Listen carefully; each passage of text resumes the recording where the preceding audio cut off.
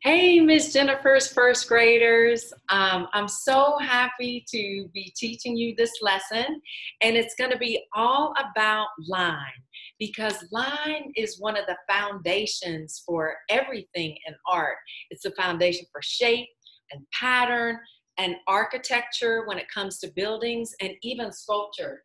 And so here, and this is also posted on your Word document. I have drawn out different kinds of lines. So some loopy ones, one at a diagonal axis, some vertical ones, some curved ones, a dashed line, and the zigzagged and a longer curvilinear line. And what we're calling this project is Crazy Hair Day. And it was inspired because this summer I've had a lot of crazy hair days because I haven't been going out much. And it's a fun and good way to explore the art element of line. So what you're going to do is in pencil first, you're going to draw your face.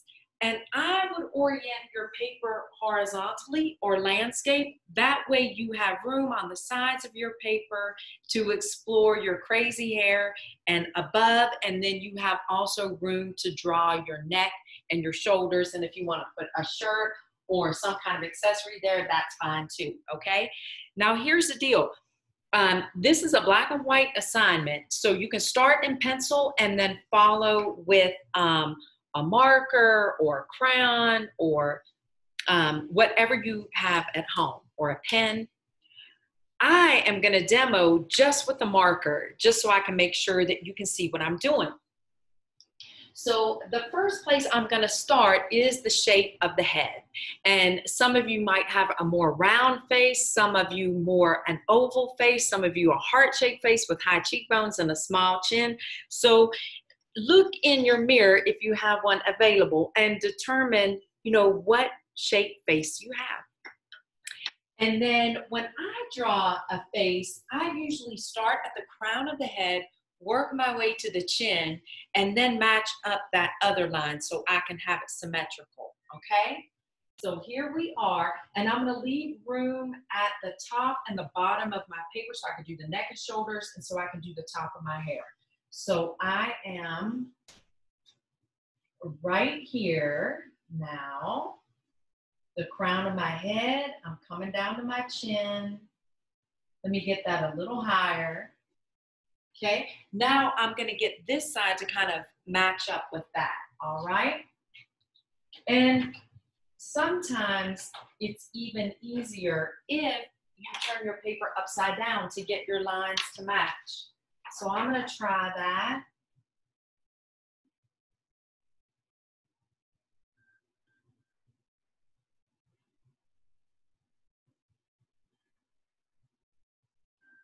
And then I'm gonna turn it back over. And here I have the shape of my face. And then I'm gonna come down and just do my neck. And you wanna kind of make that line curvy and then stretch out for your shoulders. And that's your basic outline. And just to review proportions, if you go from the crown of your head to your eye line, it's almost halfway down your face, almost halfway down. So,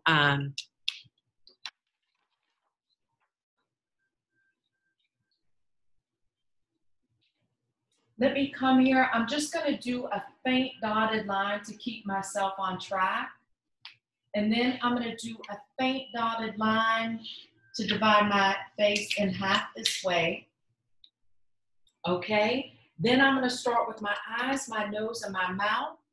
So I want part of my eye above that dotted line. I'm gonna do them at the same time so I can kind of keep them at the same shape and scale. And let me do that a marker because y'all can't see that.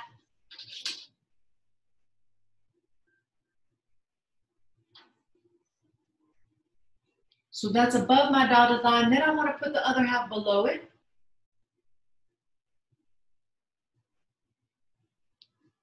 Then I want to put my eyelid.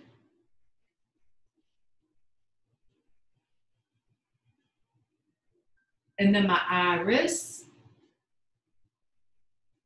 and then pupil. Okay, then I'm gonna come down about 2/3 and I'm gonna do the bottom part of my nose. So the nostril and this dip.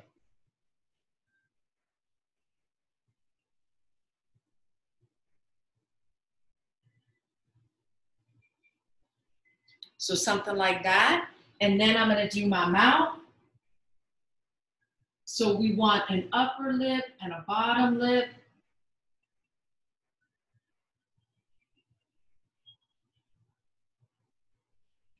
And then if you want to show your ears, those are gonna be between, if you take your pointer to the corner of your eye, take your thumb to the corner of your mouth, and your ear is gonna fall in that plane somewhere, okay? So I'm gonna do one after the other.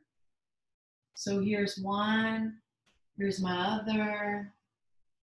And then I get to start on my hair. So I'm remembering my lines, and you can keep part of this looking like your own hair, and you can make other parts of it not look like your own hair. So I think what I'm gonna do is, I'm gonna do it different from here. I'm gonna use these loopy lines for my bangs.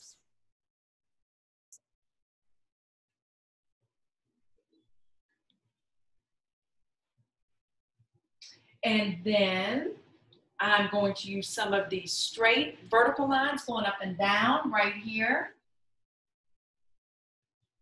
Right, because it's crazy hair day and we want this to be creative. Then I'm going to use some zigzagged lines.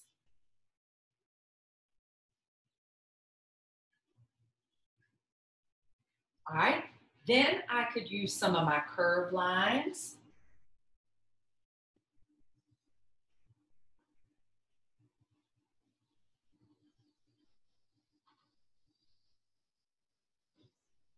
And then if I want to put some space buns also on there, I could. Let's see, maybe up here at the top, and I could do like a spiraling line coming in.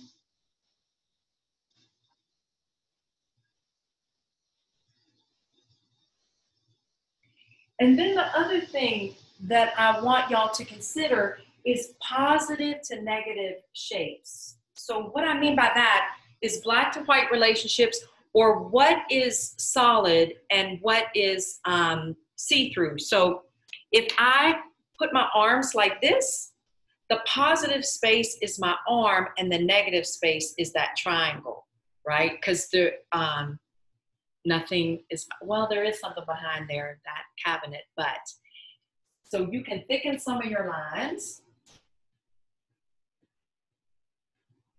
and you can fill those in, you know, with crayon or marker. And again, you can do this whole thing in pencil first.